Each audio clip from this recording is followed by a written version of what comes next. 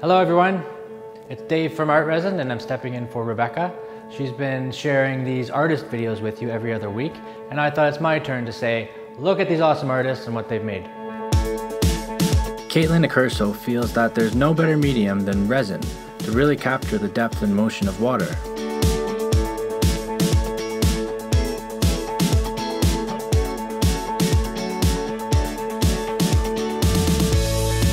Christie Neale tinted ArtResin with mica powder and pigments to create these contemporary flow art pieces. Mellor used ArtResin to create this pretty little tray trinket dish featuring a perfectly preserved Gerber daisy.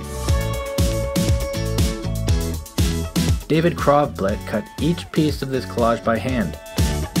It is now done. I poured resin yesterday, so it came out with a perfect glossy glass finish. Mullet layers hand-painted and screen-printed imagery in between multiple coats of ArtResin to bring a unique depth to her work.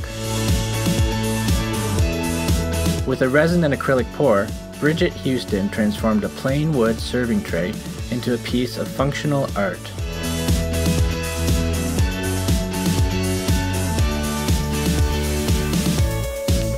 Virginia Porter used ArtResin to create a gift set that includes 4 coasters and 2 trinket dishes.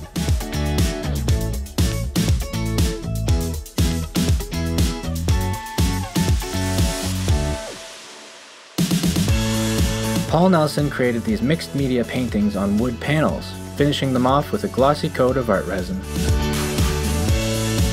Andi Garbarino created her Texas Love Letters series to help raise funds for the Houston Food Bank.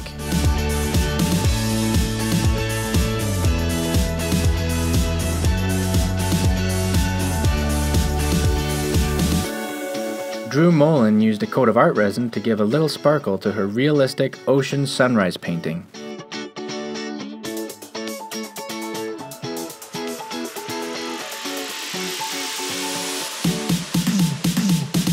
Amazing.